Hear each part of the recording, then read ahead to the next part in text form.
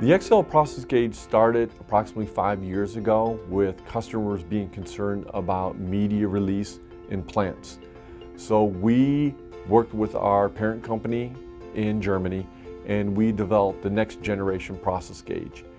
The improvements that we made to the XSEL process gauge were a new Borden tube that has a new profile and stress reducing features. We also re-engineered our movement. It now has hardened components, new bearing surfaces that are lubricated, and by using these two combined, the new Borden tube and the new movement, we prolong the life of the pressure gauge. Even if you don't care about process gauges, you care about safety, reliability, and reduced downtime. And that's what the XSEL process gauge by WIKA delivers.